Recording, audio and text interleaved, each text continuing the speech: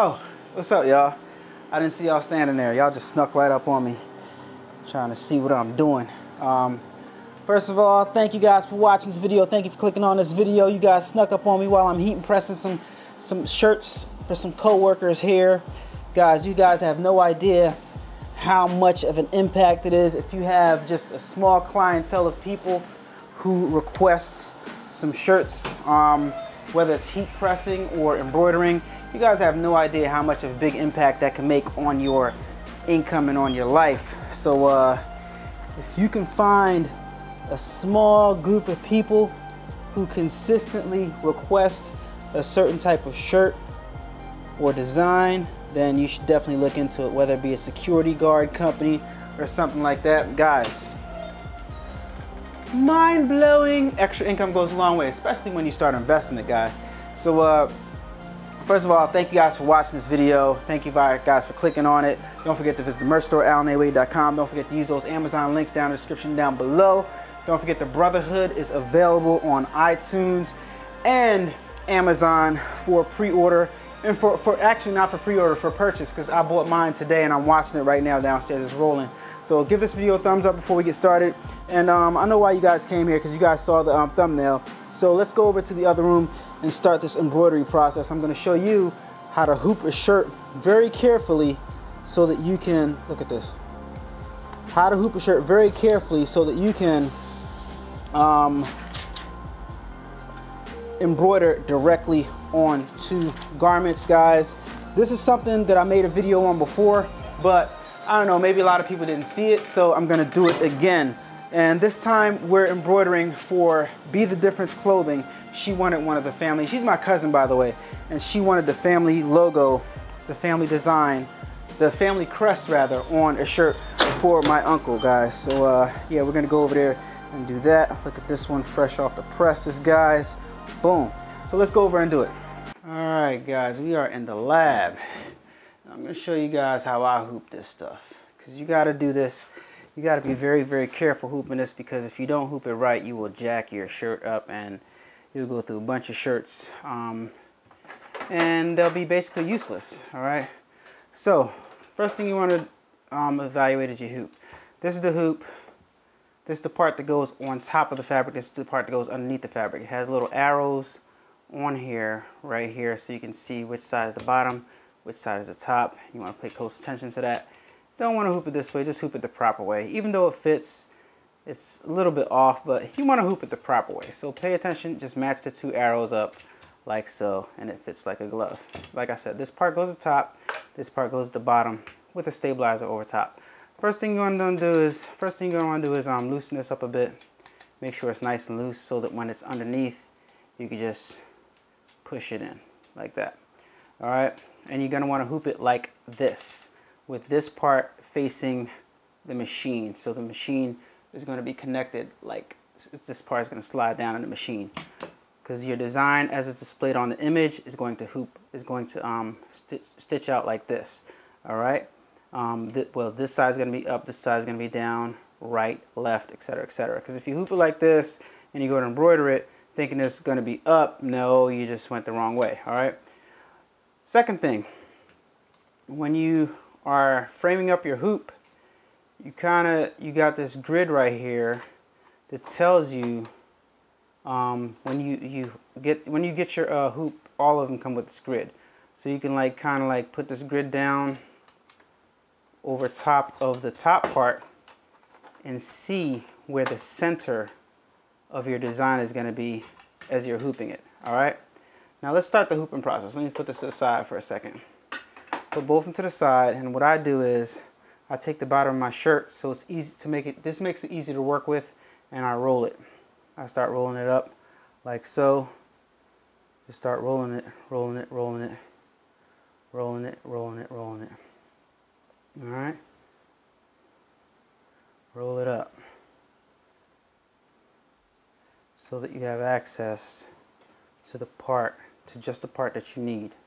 All right, so now also you want to kind of eyeball it. It also helps if you have more space, like a larger space to work with than I have.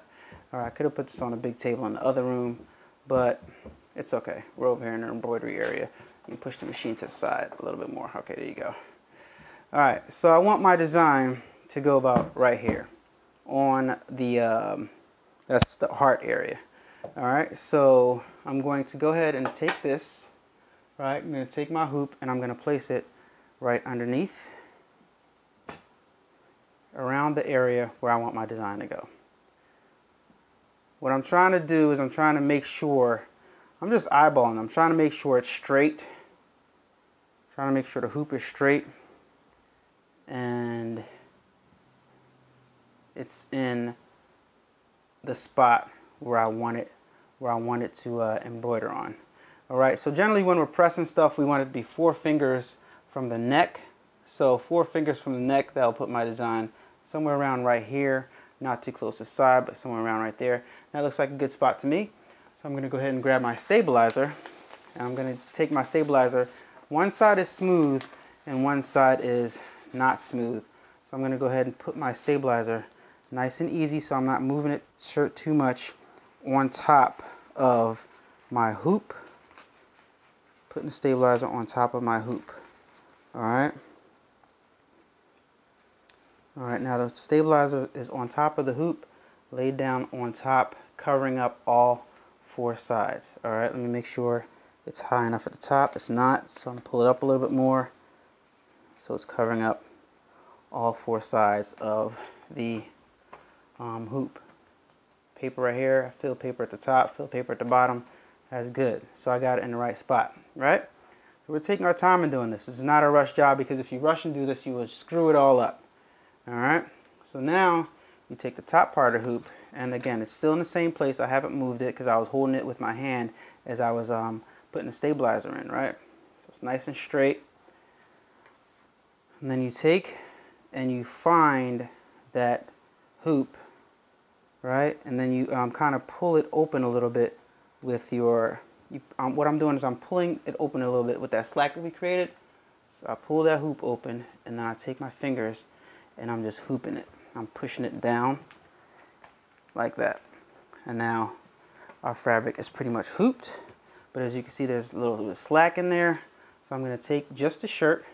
I'm going to tug just a little bit on the shirt, just to get rid of the slack that we have. All right, I'm going to open this up, unscrew this a little bit more to give it a little bit more, make it a little looser. All right. So I'm just getting rid of a little, let me see if I can zoom in and show you guys what I'm doing. See, like a little wrinkle right here. I'm just pulling it out, but when I'm pulling it, I'm trying to make sure I don't stretch the material, because I want the material to be tight, but I don't want the material to be stretched. All right, so that looks good to me. It looks pretty good. I want the material to be tight, but I don't want it to be stretched. All right. Don't want to stretch the material. Okay, so that looks good.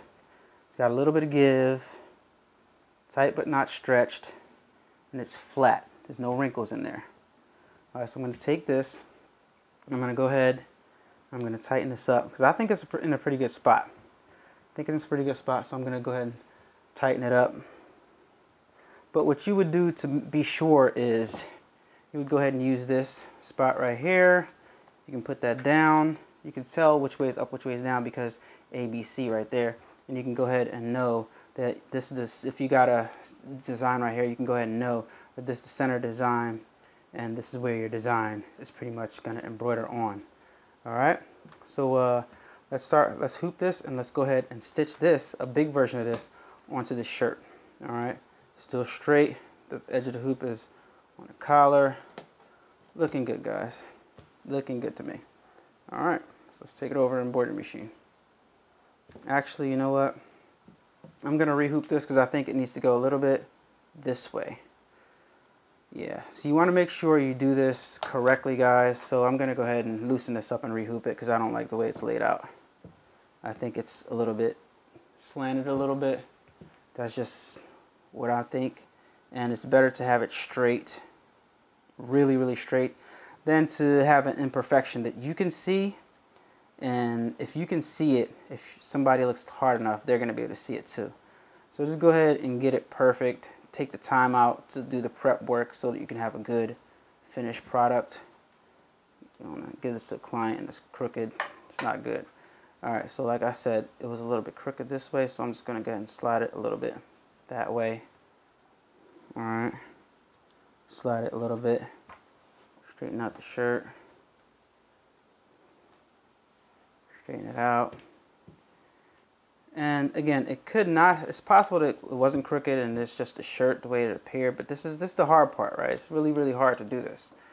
But, you know, just be careful, holding everything straight, and rehoop. Open it up a little bit so that hoop can slide in. And there you go. I think that's better. That looks better to me. All right, you guys can't see it that good because it's on video, and yeah, it didn't look like it was crooked on the video as I look at the screen up top over top of me, but I could see that it was slightly, ever so slightly off a little bit to my liking. So now I'm gonna go ahead and tighten this back up, and that just locks everything in place. Tighten it up. And that locks that hoop in place so this thing is not going to move. Alright, go ahead and see the back. Don't like that looseness back there, but it's okay, it's not going to matter. What matters is this material up top. Alright, so let's go ahead and put this fabric inside of the machine. Alright guys, now that fabric is hooped, we're going to go ahead and place the garment inside of the machine. All right, so you pay close attention to this part right here, because this part right here, let me move this over a little bit so you guys can see. This part right here is the part that we're going to lock this part into. All right, so what we're going to do is grab our zoom out a little bit. Grab our shirt. And we're just going to go ahead and slide it underneath. We're going to lay it flat. See, this is right here. I'm laying it flat because you got to be mindful of everything that you have. Lay it flat on the device, on the embroidery machine. Grab the access. First of all, get everything from under here. All right. So grab all the access, slide it underneath, all the excess fabric. Go ahead and slide it underneath. Alright, now you see the hoop. Now you just slide it in there. Boom. See how I did that? When it's laying flat on the machine, it just slides right past the thing right there. Alright? Right past the, as long as your foot is up. Your foot down, you can't do it. Foot up, you can, as long as it's flat on the machine, it slides by. Alright, now this is the neck part. So I'm turning it, because here's my thing, now catch. Turning it, boom, and now we are in place. We just go ahead and grab this right here. I'm gonna try to do it with my fingers out of the way. And this is a lever right here, 2 notches right here, and 2 little circle things right here, and a little lip right here on the thing. What do you call this? On the hoop. So you just go ahead and pull and push this hoop against this, so that this little piece goes back and it slides down and clips into place just like that. It's in place. All right, so we are hooped up, we are ready to go. Final check is you just want to make sure there's no fabric underneath here, because if it is all the way around, you check all the way around, make sure no fabric underneath, no fabric underneath, no fabric underneath. That's good. And you want to make sure that this area right here is clear and your embroidery area is clear. Feel around, and we are ready to embroider, guys. So now that we have everything hooped, we're going to go ahead and navigate our USB drive that's on the side here. You guys see it in the corner, and we're going to go ahead and navigate and find our design. Here it is right here, the family crest. We're going to go ahead and set it, and we're going to go ahead and end edit. We're going to go ahead and move the needle around to see how big the design is going to be. And let me zoom out so you guys can see what I'm doing right here. I always do this. I've just gotten addicted to it because it's pretty cool. You can see how big your design is going to be. It moves the arm, so move your hand out of the way, and tells you the edge of the design is right there. The bottom of the design is right there. This part of the design right here. And that edge is right there. and it also moves around so you can see what you need to move out of the way and such. All right, so boom, and go back to the center. Now I've already moved it all around. I see how big my design is going to be. I see it's going to fit. I'm going to go ahead and, no, it should be all right. It should be straight.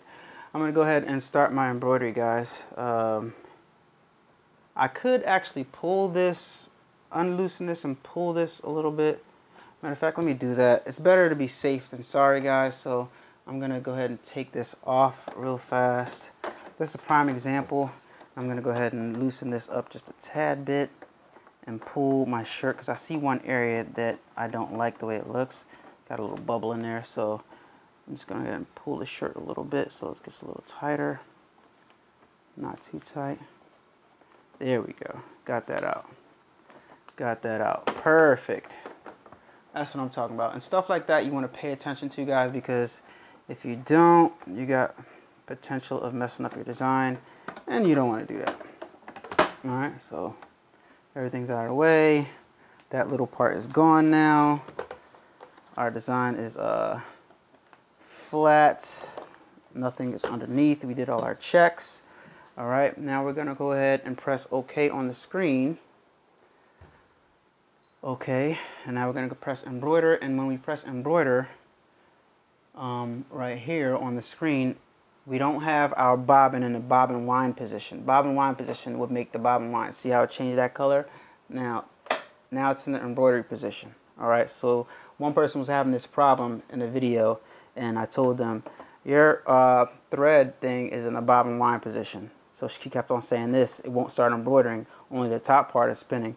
But no, she had it in the wrong position. Go like this, that puts it in embroidery mode. All right, so I'm gonna slow my machine down so it can embroider slow. I'm gonna hit embroider. And it's telling me it's gonna take 25 minutes, and it's asking for the first color, which is gonna be this green right here. And I have everything sitting right here. That's this color, so I'm gonna go ahead and unload this thread that I have at the top, which was winding a bobbin. And you know, guys, what I should have did? I should have put a brand new bobbin in there, but I didn't. But it's okay. Make sure I got the right thread. Yeah, that's the same thread. I'm just matching up the colors here. And I'm just going to go ahead and thread the machine real fast. Put the thread. It says it's going to take 4 minutes. Boom, boom, boom. Watch my tutorial on how to thread this machine so you can do it nice and easy like I am. Boom. That's in there. Where's my embroidery scissors at? Right here. Move this through here. And we're ready to start, guys. Ready to start embroidering. It's down. Everything's good. Sorry I didn't show you guys this part right here. All right, now I'm going to press embroider and it's going to start. Here we go.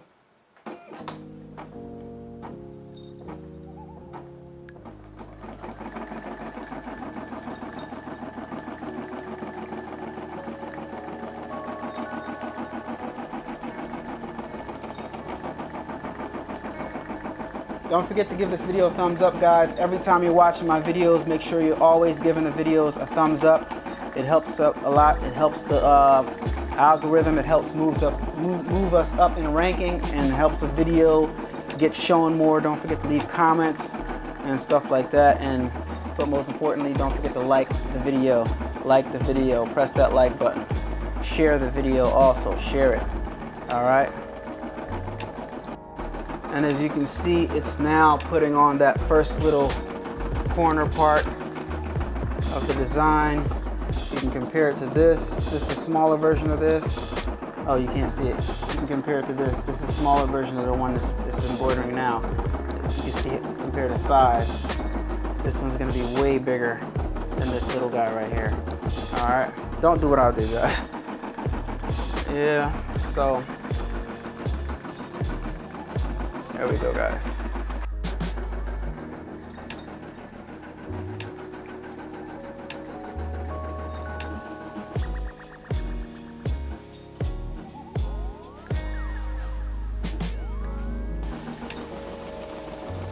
Looks a little bit off, to be honest with you guys. Stitching out that red, guys. Just had to put in a new bobbin in there. Guys, if you want to purchase your SE600, your Brother SE600, use my link down in the description below this video. Once again, if you want to purchase your Brother SE600 so you can embroider files like me and do designs like me, purchase your Brother SE600 using my link down in the description below. I greatly appreciate it. It helps me out a lot. Let's keep on watching the stitch go. Guys, if you can see what the embroidery machine just did, it went ahead. We had a little gap right here that I was concerned about. It went ahead and it filled that gap right in. I love this thing. I thought this shirt was going to be possibly a disaster, but the Brother SE600 went ahead and fixed the problem. I don't think it was a problem. I just think that's just how it stitches out stuff. So yeah, let's continue on. Love this machine. Never lets me down.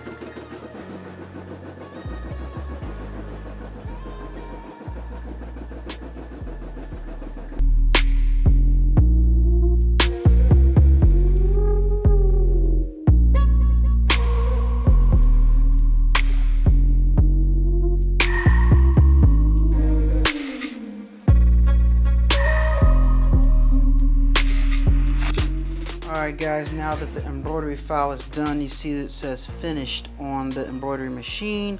We're going to go ahead and unhoop this, take this out, and check out how it came out.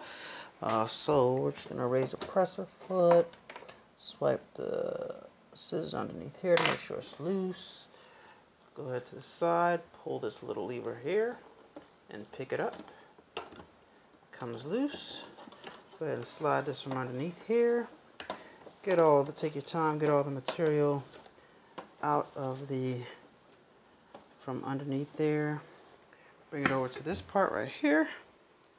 And let's check out our design, man. Let's see how it came out. We're gonna unhoop this and see how it came out. I think it's looking okay so far.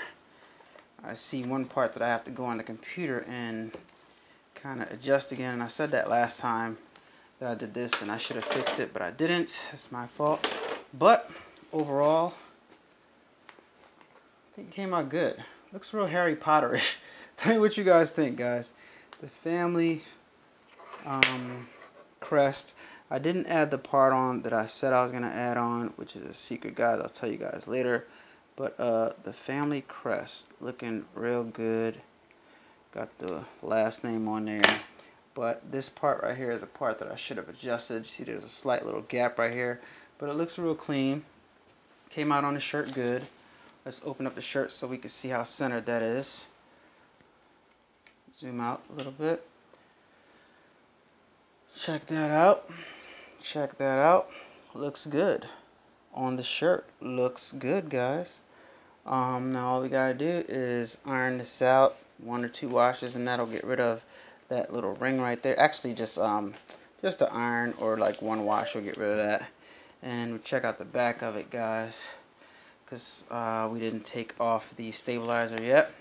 So this is the back of it. Let's get a close up of that. So guys, check out the back. And this is tearaway stabilizer, so we just go ahead and tear it away. I have 2 sheets on here. Tear away the sheets 1 by 1. And it just tears off. Links to the products in the description down below. Links to all these products in the description down below if you want to purchase this stuff, guys, and do stuff like this. Go watch all of my videos and you will learn how to do all the stuff that I'm doing right here for yourself. Go ahead and clip the edges right here with your scissors with the little curve on there. Once again, links to these embroidery scissors in the description down below. Trim off the edges. Trim off all the loose threads right here. I just changed that battery. Sheesh. And we'll be good to go. Alright guys, I hope this video was helpful. Got the Family Crest logo and embroidered on the royal blue shirt, just like Joy requested. This was a special request. This is not something that I would have done. I would have kept it on a black or on a white shirt or something like that. Not a royal blue, but she requested it. This is what she wants. wanted. This is what she got. It's nice and centered, nice and placed greatly. Guys, give this video a thumbs up, like, comment, subscribe to the channel. Make sure you share the videos with your friends. Don't forget to give the video a thumbs up. I can't stress enough, give the video a thumbs up. Helps the channel out a lot. Use the links in the products. Use the links in the description down below to buy your products so you can make stuff like this, guys. Don't forget to shop my Amazon store. Use my links to shop if you're buying anything on Amazon. Visit the merch store at allanawade.com. Help support the channel. It's your boy, man. See you guys on the next one. I'm out. Peace.